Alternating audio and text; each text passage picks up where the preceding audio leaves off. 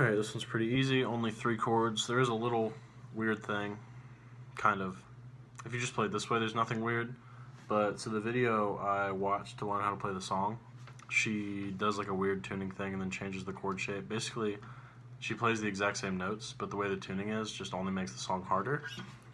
So I'm just going to do it in standard tuning. I'm going to show you the way I saw her play it live after. But if you just care about playing the song and making it sound exactly like it does on the record, then you really have no need to learn the other way. I figure it's probably just there's another song in that tuning and she didn't feel like changing mid-set. I really have no idea why, but yeah, so basically this I'm going to teach you this version, which same notes. And then I'll show you what I mean by how she plays it the other way. So basically the verses, like except for the chorus, which is only like maybe 30 seconds of the song, it just alternates between these 2 chords. And you're basically going to take an A major bar chord, but instead of barring, you're only going to touch the E string with your first finger. So it's, and then these 2 are open. And then you're going to slide that up to the 7th fret.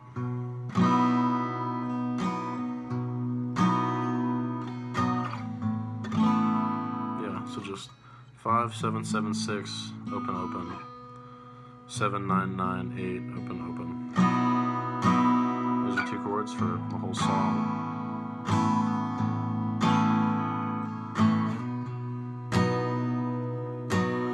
And then the chorus, she just throws in an F sharp minor. This one is barred all the way. I knew when I met you, you're the one I wanna be with. Same 2 chords. So I can't see you, F sharp minor, some in the future that I'm dreaming. And that's the whole song, basically. So the way I saw her play it live, the A string was tuned down to an A flat, so.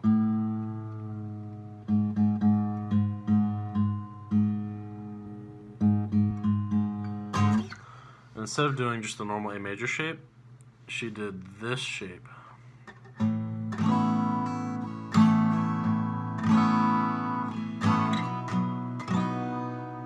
It's the exact same notes, exact same chord, just harder. But this is the way I saw her actually play it.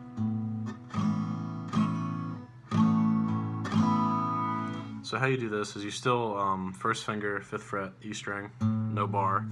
Then you're going to go pinky, ring, and middle, all kind of in a row like this, coming down from the A string. So you basically have to, make the same shape you would to make that first chord, but you're going to move your 3rd finger down a string, and then your pinky has to come over and up a string, because this has been down tuned, so this isn't the same note.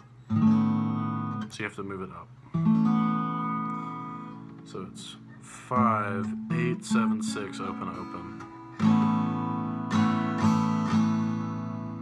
And then you slide it up to 7, 10, 9, 8, open, open. Sounds exactly the same.